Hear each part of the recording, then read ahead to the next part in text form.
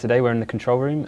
We monitor the plasma performance here, so we run pulses every 15 minutes. So it's quite exciting when we're operating. It's quite a vibrant atmosphere. My role, I work primarily on spectroscopy analysis, so I measure temperatures of plasmas as well as the rotational speed of plasma using visible spectroscopy. We heat the plasma using neutral beam heating. So how that works is we have a beam of neutral particles, normally deuterium, and we fire that into the plasma. And the reason why they're neutral is so that they can penetrate through the very high magnetic fields.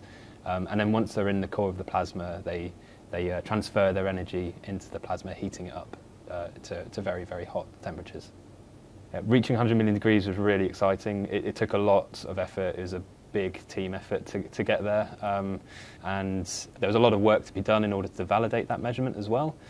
We need to be able to prove why we got to those temperatures. It's not good enough just to say that you've got there. You need to show you're working, and that's what we've done. It shows that spherical tokamaks have a very good potential for clean, sustainable energy, that we can produce such high temperatures in such a small machine with limited power. It's very exciting.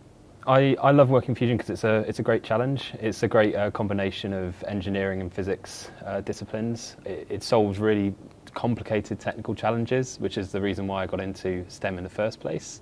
But also there's a really important objective here to provide clean and sustainable energy.